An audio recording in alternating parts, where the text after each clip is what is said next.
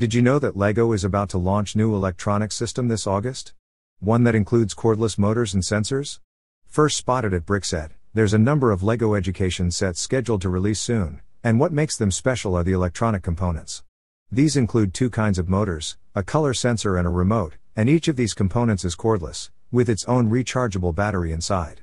In this video I'm going to take a closer look at these sets and components, and I will share what I've learned while participating in a LEGO education demo session.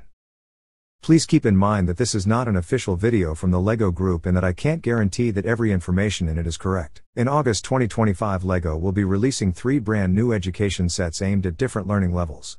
There will be Science Kit K2, priced at $329.95, Science Kit 3-5, priced at $399.95, and Science Kit 6-8, priced at eye-watering $499.95. And if you like bigger numbers, there are bundles available too. For example, a $3,000 bundle containing 6 of the 7 to 9 kits along with additional multi-chargers and other stuff. Each set contains some instructions books, LEGO pieces, and some electronic components. Brickset already has lists of most pieces in each set, so what I'm going to focus on are just the electronics, because these are unlike anything LEGO has released before. First, we have a remote with 2 levers. It sports an USB-C port for charging along with a status LED, and this is something you'll see on each of these components. The size appears to be approximately 4x8x3 studs.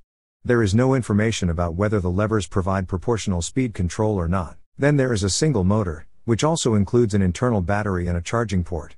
The size looks like 7x6 studs and 3 bricks tall, and there is a single output in the form of a 3x3 studs disc with a single axle hole and 2 pin holes. Next, we have a double motor which appears to be 2 motors inside one housing, with 2 independent outputs on the opposite sides.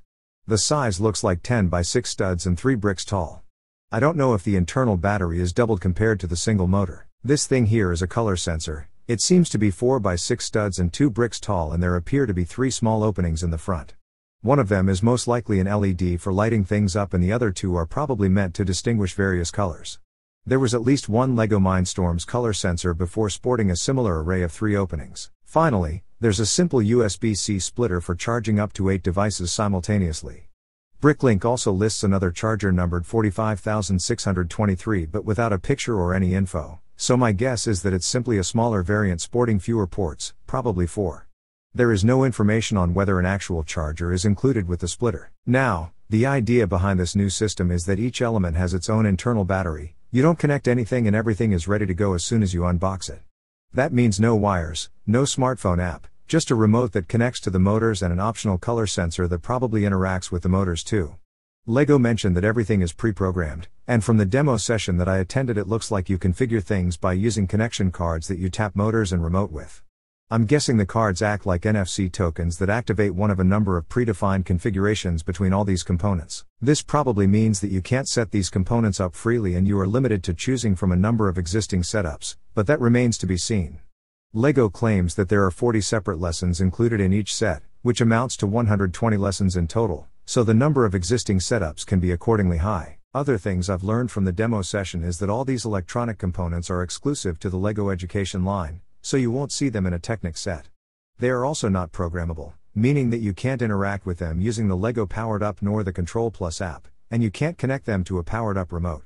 I see a lot of potential in having motors that need no wires and no external power supply nor a remote control hub, but we have to remember that these sets are not designed for builders and tinkerers.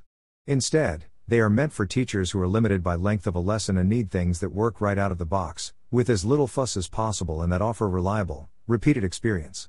In other words, these are teaching aids and not toys for LEGO Technic fans.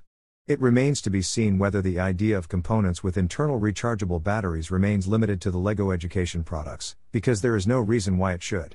And it's remarkable that in just a couple of years LEGO was able to go from stuffing AA batteries everywhere to this. I hope this is the future of all LEGO sets.